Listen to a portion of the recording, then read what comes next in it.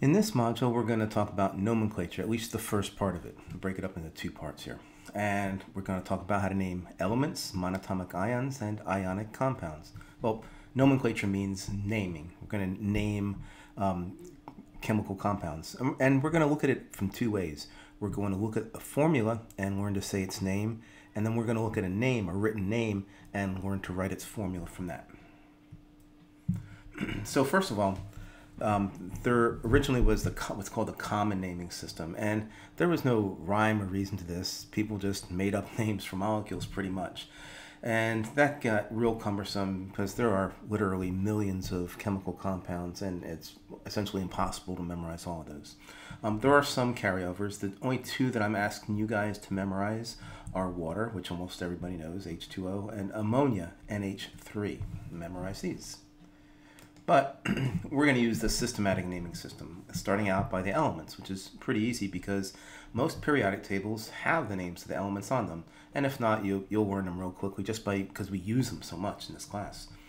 The formulas for the elements are just the symbols for those elements that are in the periodic table. There are several exceptions that you need to memorize. Those exceptions are hydrogen, oxygen, fluorine, bromine, iodine, nitrogen, chlorine, and then sulfur and phosphorus. This is a little mnemonic device that I learned that maybe helps you remember these guys. Hofbrinkel, it's a nonsense word, right? But for some reason it's easy to remember. And this lists what we call the 7 diatomic elements. These 7 elements here that are in this nonsense word, Hofbrinkel, their formula is with 2 of the atoms attached to each other. So for instance, when you say hydrogen, it really means H2, not just H. Iodine means I2, and so on. If we want to say just a single atom of hydrogen, we would say atomic hydrogen or atomic iodine. Now, sulfur and phosphorus, the real formula for elemental sulfur is S8. Phosphorus is P4. These you just have to memorize.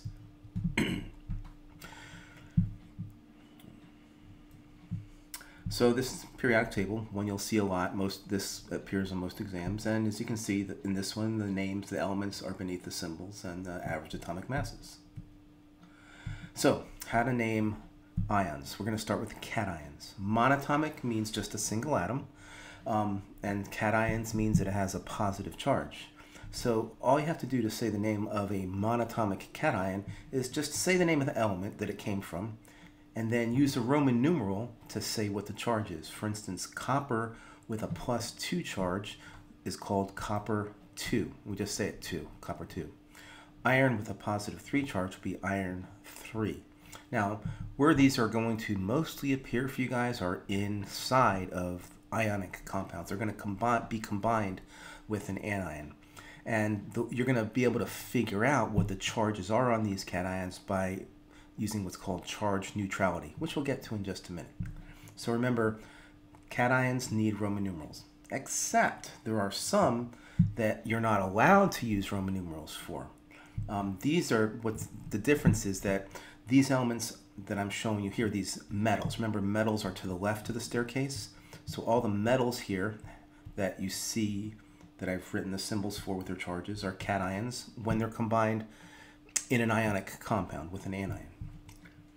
And you should memorize these. These ones, when you say the names of these cations, you're not allowed to use Roman numerals when you write the names. So it's pretty easy though. Everything in that is an alkali metal. The first column has a +1 charge when it's in an ionic compound. Everything in the second column, the alkaline earth metals, has a +3. Over here, 3A, right? Aluminum and gallium have a +3. Now, these 1, 2, 3, 4 transition elements, you just memorize them. Scandium's +3, zinc and cadmium are +2, and silver is +1. So memorize the charges on these cations because these are the ones that you are not allowed to use Roman numerals for. Now, anions, we're going to see in a moment. These anions over here, you just have to memorize what their charges are when they're in ionic compounds. So to say the name of a monatomic anion, so monatomic means single atom, anion means it has a negative charge. All you do is you say the name of the element, the root name of the element, but you change the ending to IDE. So, for instance, this anion here, monatomic anion, oxygen with a 2 negative charge, comes from oxygen. So what you do is you take oxygen and you replace its ending with IDE, and it becomes oxide. So we have fluoride, chloride, bromide, oxide, sulfide, phosphide, telluride, what have you. Okay, now how to name ionic compounds. Well, first of all, what an ionic compound is. An ionic compound consists of a cation, which is always written first in the formula and the name, and an anion, which is always written second in the formula and the name. For example, sodium and bromine form an ionic compound. You know that sodium is a cation because it's a single element, and it's to the left of the staircase, so it's a metal. It forms a cation. And bromine is to the right of the staircase here, there, and it forms an anion. So you have a cation and an anion. So to say the name of this, we just say the name of the cation and the name of the anion. That's how you name an ionic compound. It's really easy. Now that you know how to name monatomic cations and monatomic anions, you know how to name, a lot of the ionic compounds. So sodium and bromine, the name for the sodium cation is just sodium. Remember, no Roman numerals because it's one of those ones I showed you. And bromine, when it becomes an anion, is called bromide. So we just call this stuff sodium bromide. Now, there are polyatomic ions. Some ionic compounds contain polyatomic ions. Poly means many, more than one, 2 or more atoms. And ions mean they have charges. Most of these, if you look at these, have negative charges, or mostly all anions. There's only 2 in this table anyway that are cations. The first and most important thing here is start memorizing this table. The important things from here are the formulas, the charges, and the names. Now let's look at this first one here. This is a kind of a special case, mercury 1. This is the one element that when it forms a cation, forms a diatomic cation. So mercury 2 just looks like we would normally think, mercury with a positive 2 charge. That's mercury 2. But mercury 1 is not what you would think originally. That is just mercury with a +1 charge, but rather 2 of them combine, each with a +1 charge, to make a total of 2 positive charges. So make sure you can distinguish between mercury 2 and mercury 1. Oops, let me fix this here. It's not just mercury, it's mercury 2.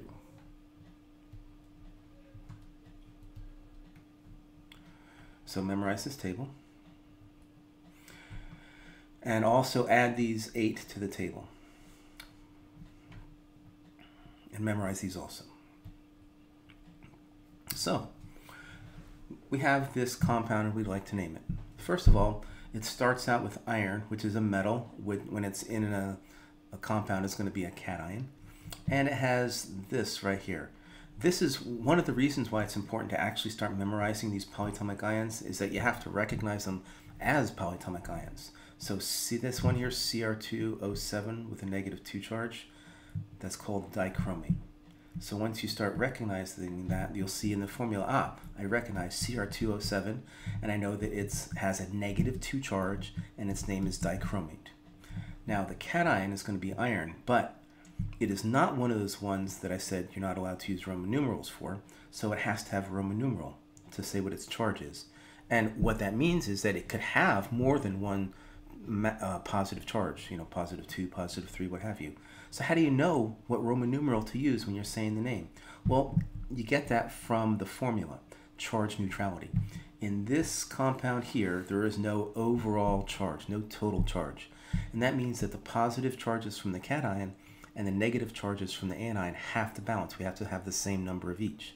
Well, from dichromate, we know there's only one dichromate polyatomic ion, and it has a -2 charge, which means we have to have a total of 2 positive charges from our cation. Well, there's only one iron atom. That means it has to have a +2 charge. And so its name is iron 2, and the name of this whole compound is iron 2 dichromate. Now, capitalization, we only capitalize the names of compounds if it's the first word in a sentence. Otherwise, it's lowercase. Now, let's go the other way, from the name to the formula. Calcium phosphate. Well, when I look at this, I see phosphate. I know that's one of the polyatomic ions because I've memorized them. And that tells me, okay, I know this is an anion. Calcium is a metal. When it's combined with an anion, it must be a cation. Well, calcium is one of the ones that I showed you that is not allowed to have a Roman numeral, which means it only has one charge. What's that charge? It's a +2. It's an alkaline earth metal. Phosphate from the table of polyatomic ions is PO4 and it has a -3 charge. Now to write the formula, we have to make sure all the positive charges and negative charges balance out. A quick way to do that is to just take these superscripts here, see the 3 from the phosphate with a -3, not the charge, just the number, and write it as a subscript for the other element, and this 2 as a subscript for the phosphate. And you get this, calcium with a subscript 3. Now, whenever you put a subscript like this 2 outside of a polyatomic ion, you must, absolutely must, put parentheses around it. Otherwise, it looks like it's 42 oxygens or some nonsense like that.